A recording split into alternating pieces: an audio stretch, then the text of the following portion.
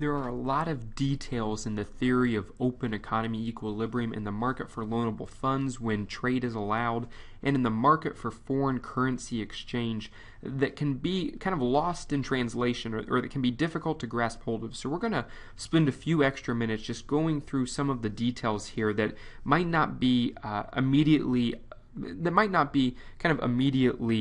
kind of obvious as you're looking at these models.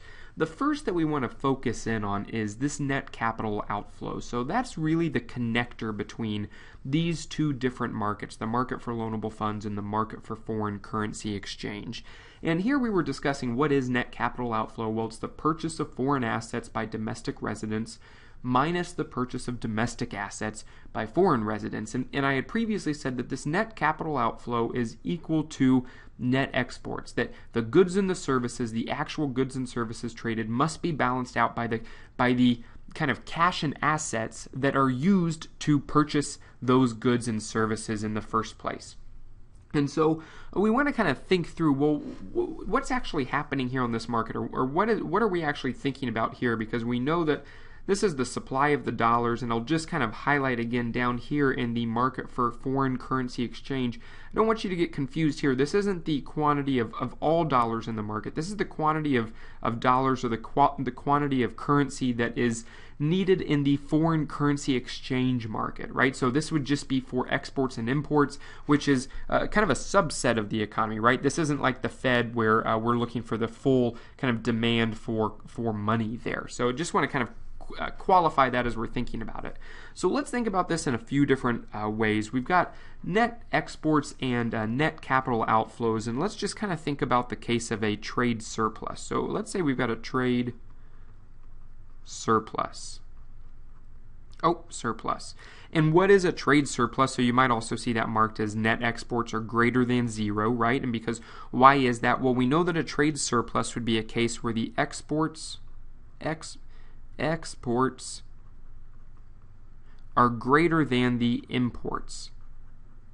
We are sending more goods overseas that are being purchased than we are purchasing goods that are made overseas by foreign manufacturers and by foreign makers. So what is this how does this connect to net capital outflows? Okay, so here's the key. When the exports are greater than imports, then what are we doing? Well, that means that we are sending our goods overseas. And so let's say, I don't know, right, like the case of the Ford Motor Company, and they're going to sell a Ford Escape overseas in some other country, let's say China. Well, what do? They sell that Ford Escape in China, and let's say that our exports are greater than imports. So in mass, we're doing more of this overseas. And what do they get? Well, they get some amount of Chinese currency in exchange for that Ford Escape. And so now the Ford Motor Company is just holding on to a bunch of Chinese currency, right? And that's really what we're kind of balancing here in the net capital outflows. So what are we then thinking of in the net capital outflows to make this balance? That means that the purchase of foreign assets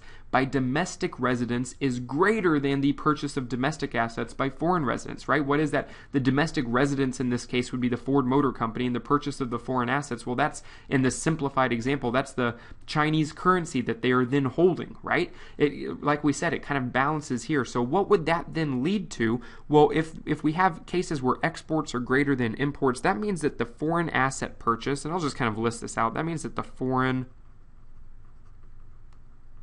asset purchase, or holdings is another way to think about this, is greater than the domestic, right? Domestic asset purchase or asset holdings.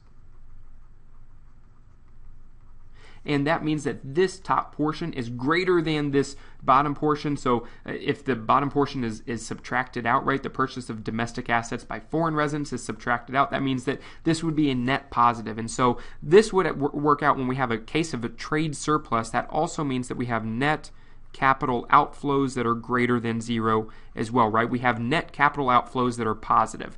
We have net capital outflow kind of positive as well. I'll kind of use that same terminology. And so what does that look like here? Well, that would be greater amounts of net capital outflow. And so this would be kind of moving, right? This would be moving this direction. And so here, net capital outflow, this would be where we're running a trade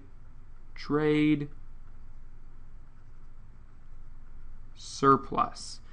I know this is getting a little tight in there, but hopefully you can see the difference there. So I'm not saying it's only this area, but I'm just saying anytime we're running a trade surplus, we're moving further this direction, right? And we can kind of think through how that then interacts with the real exchange rate. With the real interest rate that we're thinking about here.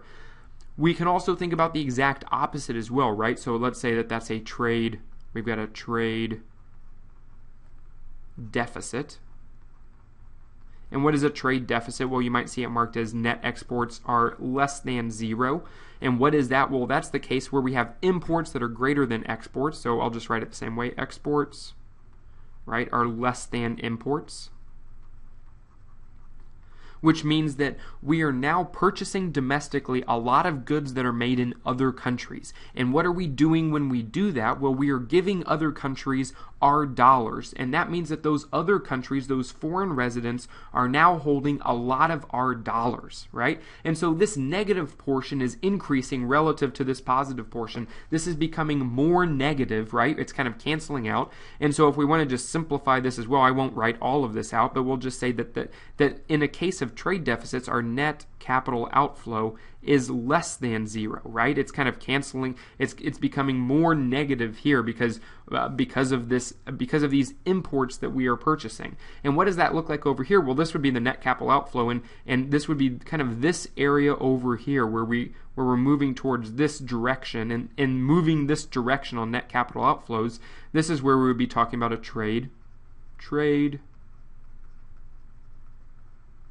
deficit here. And so you can think about that demand, kind of that, what is that net capital outflow relationship as the real interest rate is increasing or decreasing. Well, why would it matter? It partly matters because there's two different scenarios that we would be in. We would be closer to a trade deficit or closer to a trade surplus, right? Kind of depending on where we are. So that's the main thing that we want to think through on how this balances out. And then the next thing we'll kind of think through is, well, how does that then work to this market for foreign currency exchange?